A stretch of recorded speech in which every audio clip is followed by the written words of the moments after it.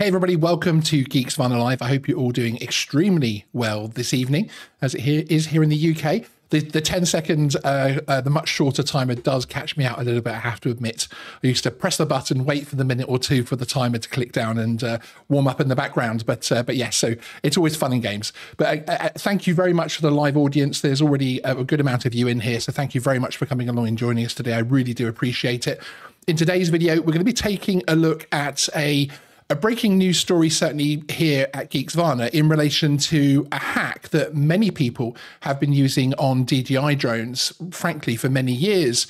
Whether you are flying a camera drone or FPV, it's likely you have at the very least heard of the FCC hack or even seen some content out there showing you how to actually do it. We've recently been in contact with two completely separate pilots who are both facing action over their use of the FCC hack. I'm going to be saying the FCC hack quite a lot this evening, which in its simplest form, it really, in terms of description, actually helps you to unlock more range, essentially, sometimes up to twice the distance. Today, we're going to take a look at what is actually happening behind these stories, one of the charges itself, so I'm actually going to show you the wording of the charge and discuss the implications of that, as well as taking a look at how they were caught as such in certain terms. Before we head into the main topic and hit that head on, let me do the YouTube a bit first and ask my wonderful regulars to hit the like button nice and early, something I ask you to do in a lot of our videos. It does help, I'm told, to the video and the channel, but frankly, it also cheers me up to see the like counter climb up a little bit. And of course, it's free to do. If you are new here, if you're watching for the first time, do hit the subscribe button to get drone-focused content notified and sent to you. However, YouTube's handling that kind of thing this particular week. So that's YouTube a bit out of the way. Let me know in the live chat what your thoughts are if you're here for the live show, or in the comments below as well if you're watching the replay. I do read all of the comments, and we're going to come across the live chat once I've gone through the main part of this story. So first up, I want to talk through a very brief explanation for those who don't know what the FCC hack is and why many people actually choose to do it. So basically, when a drone manufacturer like DJI releases a product into the wild, they need to get a license to allow the controller to communicate with the drone and transmit data between them. Obviously, there's lots of other users in the frequency ranges, so this is sometimes something which is heavily controlled. Here in the UK, this falls to OFCOM and is actually handled legislation-wise via the Wireless Telegraphy Act 2006. So there's actual legislation in place to control this kind of thing. The range of transmission given approval is different in Europe and the USA. The European version, which is also used here in the UK, is called CE, and the USA version is called FCC, standing, of course, for the Federal Communications Commission. So that's the two names, essentially.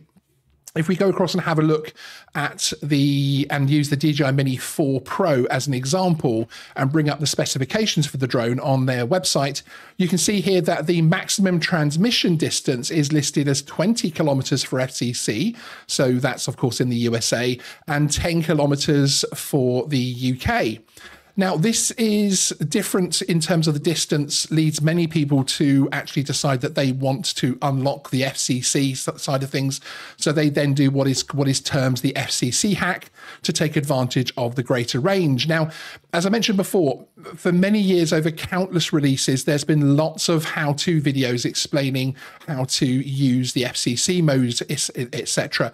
People look to switch across also for many different reasons. There are those who do indeed simply want to fly their drone many miles out. Those people do exist. So I suppose people being charged for this particular part of the activity will not be their biggest concern, because they're already breaking several other larger parts of the, or arguably larger parts of the legislation. Other people, however, use the FCC hack to improve the signal penetration and overall signal strength. It isn't something that I've personally used before, but that's mainly due to my commercial use of drones and the need to have the correct firmware in place for my insurance and that kind of thing, etc. So all of my drones double up as consumer hobby drones, but also all of them are working drones as well, or certainly available for work. So it isn't simply a case that the only people who move over to the FCC hack are doing so for the dramatic long-range flights. There are actually more reasons on the FPV side of things, especially for those who are flying in and out of, I'm going to use the word bandos, but abandoned buildings and alike, where signal penetration can be essential to getting the quad back in one piece, or sometimes getting it back at all. So far, although many people realise this was in breach of legislation via the OFCOM regulations, it was almost seen as something, I wouldn't call it necessarily acceptable, but almost going towards that by many people. Hence, as well, the sheer number of videos explaining how to switch from CE to FCC, especially with the DJI products. It seems we are facing something of a change, though, in terms of enforcement on this particular subject. And it has been shown within these two very recent cases, which have been brought to the attention of Geeksvana by the pilots themselves involved. In my opinion, as police forces understand drones better and how they work in terms of signals, etc., then they're more likely to enforce those rules more stringently. So as they perhaps understand how criminals are using drones and how they might modify those drones, that knowledge trickles down to enforcement against more standard users. It happens in so many walks of life, of course, that way. One thing to stress early on in this story is something that I explain often on Geeksvana in terms of enforcement, one of my little catchwords, as it were, and that's what I actually call the snowball effect. Essentially, someone is found allegedly committing a crime. You'll often find that police or enforcement authorities will actually seek to add as many charges as they can, often brought up through their investigation of the main crime. That is the case in both of these instances. Both pilots are facing serious charges in relation to other aspects of their drone flights, and neither are being charged in terms of the FCC hack alone. So, as I say, it's basically like a snowball rolling through the snow, picking up more charges as it goes, basically. It's important to stress that, as I don't want people imagining the police are hiding in the bushes to enforce this kind of thing alone. Again, I'm not saying they won't either, of course, if they find you doing that. So what has happened? We're not obviously going to be identifying or releasing anything which could impact anyone involved, as these are obviously both active cases. But both pilots have reached out to Geeksvana for advice for different reasons, one a few weeks ago and one very, very recently. And as I stated, both cases are current in the legal system, so we need to be very careful in terms of the details. But as it's something I'm hearing from different police forces and that is coming up through obviously different people, it's clearly something which is starting to eke into the world of enforcement. So something I thought I needed to bring up on the channel and warn people about, because I'm aware of so many reasons that people use this particular hack to bring FCC mode online. Now, in terms of how they got caught, both pilots actually knew of the issue. It wasn't because they were being scanned and that type of thing, although I believe that is technically possible.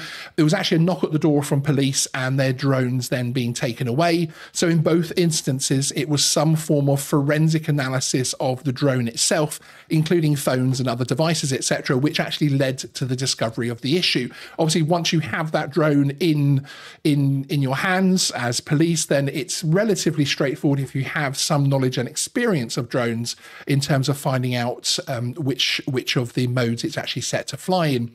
In both cases, the initial investigation was focused on and remains focused on much more serious aspects of the drone flight, and both pilots face a list of charges. One, I think it's 5, and the other one is 4 charges. So this is as I say, a snowball effect kind of thing. Now let's take a look at the common parts of the specific charge. I've removed again the essential data so that we don't identify anybody and that type of thing. And obviously, these are confirmed charges in the court system. So equally, these are out there in the public domain as such. So it reads, contravene regulations made under Section 45 of the Wireless Telegraphy Act 2006.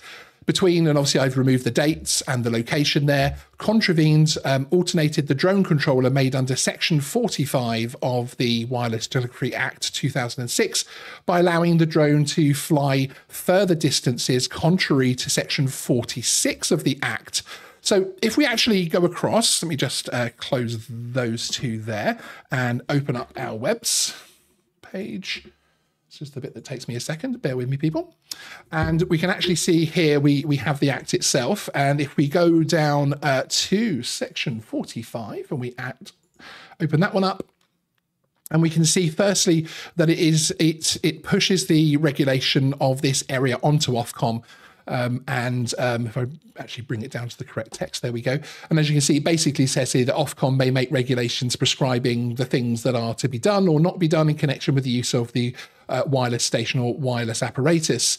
And Ofcom obviously mentioned in many of the parts of this, as you can see there. And then if we hop across to section 46, it then reads, a person commits an offence if he contravenes regulations made under section 45, or he causes or permits a wireless station or wireless apparatus to be used in contravention of regulations made under that section. And then it talks about here the fact that obviously that you have the, depending on, I suppose, what your level of involvement is deemed to be, you could face a fine of up to £1,000 or in fact level 5, which on the current scale, which I do have opened up here, can actually be unlimited. But again, obviously that would, I presume, require some fairly serious evidence of some fairly serious wrongdoing in terms of this. Ofcom's UAS guidance documents, which is this one here. This does actually detail in terms of the punishments, etc. as well. And they actually talk about it depends on obviously which level of court is dealing with this, but also in terms of where in the UK the offence is actually committed as well. So I assume that there's some differentials there in terms of Scotland and England and Wales. So here we have a very clear and precise charge relating directly to what were in the alleged 2 instances that we're discussing, DJI consumer drones. So bear in mind as well, these were both Mini style drones being altered to fly on FCC mode. Now, you can argue that both pilots are facing other charges, and this is an add-on, which is absolutely correct. However, one opinion I would offer into that debate is the whole culpability side of things and whether the changes would impact a court in terms of mitigation and sentencing. Could you argue that you didn't know what you were doing with the other charges whilst also showing enough knowledge to use the FCC hack? I'd be interesting to see how that kind of thing would work more in the after system. And of course, all of these people are absolutely innocent until proven guilty in a court of law. You'll often find as well, actually, that the list of charges changes before it actually comes into court as well. So we'll have to wait and see what happens from that point of view. But we will, of course, keep you all fully informed of the outcomes of these cases.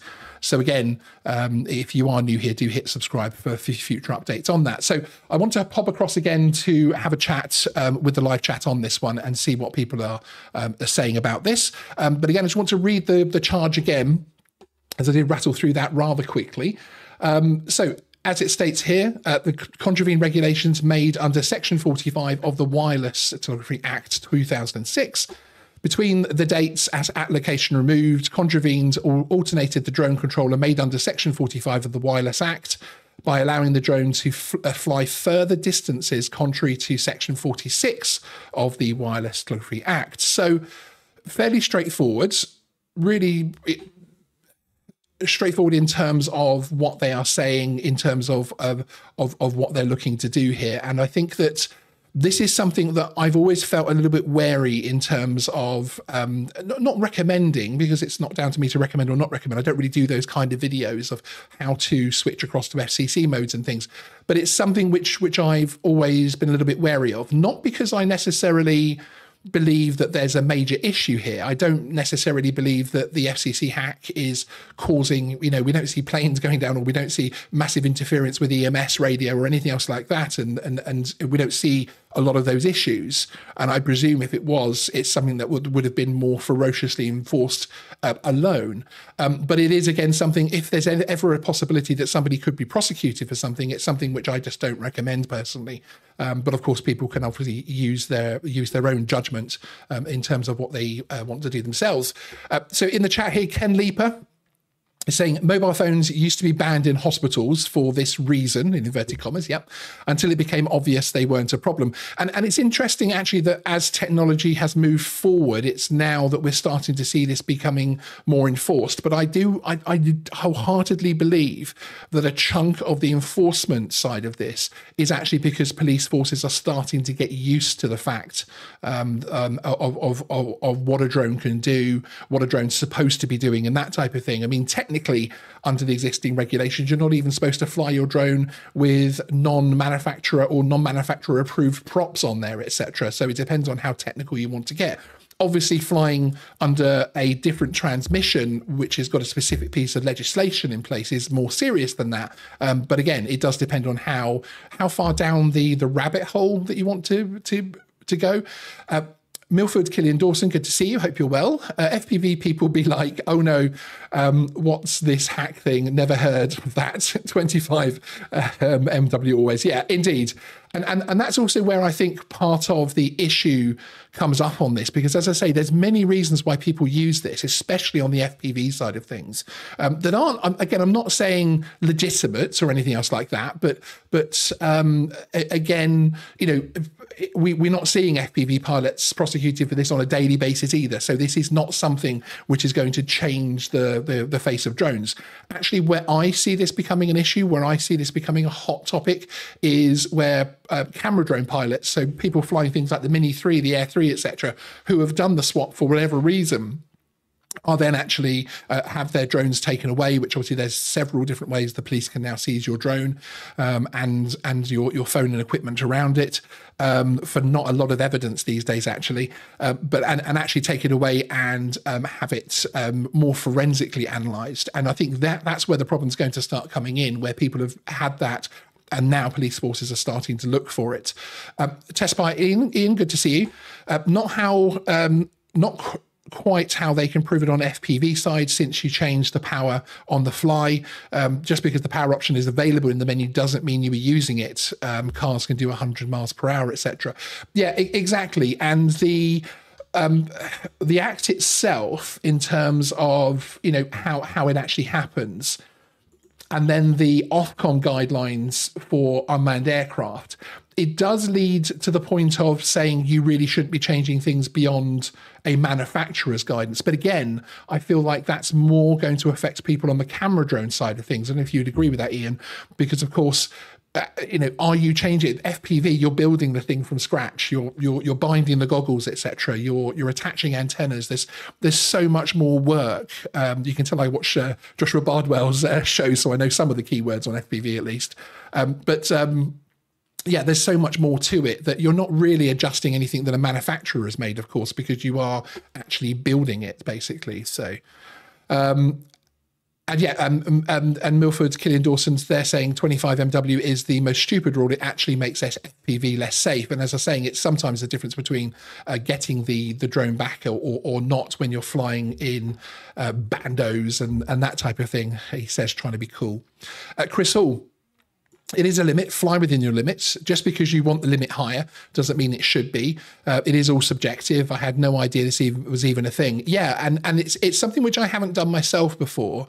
And I have to say that I think on the camera drone side of things, unless you are looking to fly, you know, very far beyond visual line of sight or have some kind of issue in terms of signals in the area that you're flying, I don't think, especially on the more modern drones, I don't think it's actually something that it is even required with things like OcuSync 04. Sparky WS, no one is out there looking for FCC drones. And if they are, what are they using to detect this? Yeah, no one's out there looking for it, but do bear in mind that as counter-drone technology becomes more and more sophisticated, they can start to tell, basically. But I still believe in my heart of hearts this is a snowball effect type of charge. I don't think they're going to be sitting there specifically looking. But again, of course, if counter-drone technology is being used in an area and it spots, and I think that might have even been the case in one of these cases, but again, I don't want to talk too much about it and until it's been in court and until it's at least been, the charge has been confirmed through to court. But to me, I wonder if the fact that they are detecting that, especially on the camera drone side of things, would give them a door in, would give them a window in to actually come across and start to talk to you, etc. I'm not entirely sure how that would work. Simon Sticklin answering somebody else saying, Herb, the police have said drones easy to see what they're set to, plus onboard flight data on many rigs. Yeah, and of course, people will, a lot of the time are using, especially on the camera drone side of things, will be using a third-party app and that type of thing. So once they have the drone, once they have the phone, be that a built-in controller with a built-in screen or whatever, it becomes very, very simple to find out if the person is using the drone. And of course, remember, here in the UK and in the US, of course, the fact that you don't know something isn't a defense. Lack of knowledge isn't going to help you in court, basically. Rob R, good to see you. Hope you're well. As long as the transmitter isn't airborne in the correct band, there is things I can do under my amateur license. Yeah, indeed.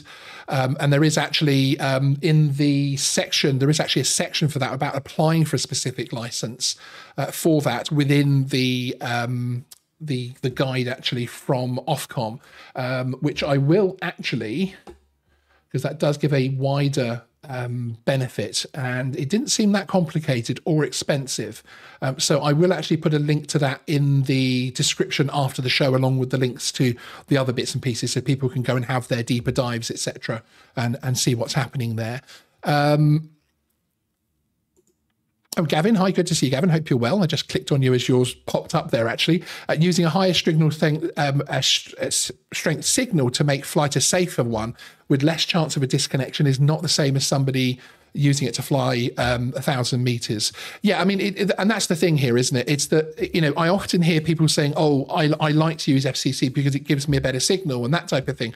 I have to say that I fly drones a lot. I have drones sat behind me, etc. I fly them for recreational and commercial purposes in the countryside, but also in London, in some of the most heavily congested areas of Europe, frankly. And I don't have issues in terms of the signal. I do see people on YouTube, and I do see other people posting videos that have had issues. But again, this is something which is, contravening legislation. This is something which is legal. And whereas before I kind of used to stay a little bit more quiet about it because we didn't see any sort of issues, it is now being enforced. This is something which is being actively enforced by a couple of medium-sized police forces. And it's one of those things that, in my opinion, once somebody starts using it, others start to pay attention to it, basically, in my opinion. So anybody who's joining us late, I'm just going to pop this up again very quickly. So this is the actual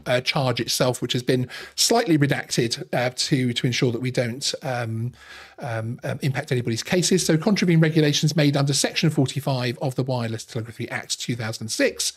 Between the dates, application alternated the drone controller made under Section 45 of the Act by allowing the drone to fly further distances contrary to Section 46 of the Wireless Act. So fairly specific, fairly detailed, really, in terms of what they're actually looking to avoid. And as Milford is saying here, especially for FPV, increased transmission power isn't about going miles. It's about getting good, clean, low latency feed so you can see where you're going, especially for indoor commercial jobs. And I wonder, as we are in a consultation period, I do wonder if there is an opportunity here to be able to discuss this with the CAA in terms of their contact with OFCOM and that type of thing as well, because I know that we actually do have, and OFCOM has recently had an entire study completed, which they published in terms of BV loss and the fact that they're going to be selling off frequencies for commercial companies to actually carry out beyond visual line of sight flights on a regular basis. So yes, drone deliveries, air taxis, that kind of thing, basically. So it'll be interesting to see if this kind of thing gets enforced more as those come online, whether that's even something which is impacting this, but whether or not there's a conversation that can be had there in terms of specifically, especially within FPV. Although, again, where that signal is going to be hitting in terms of the penetration. I'm not entirely sure. As I say, I am not necessarily saying we are seeing, planes dropping from the sky or EMS signals being messed with, etc. here, but it's something which is there. Yeah, people are seeing ads again. I could tell you a whole story, Droning Vision and Simon, and thank you, Simon, for letting me know, because I do ask our viewers to let me know.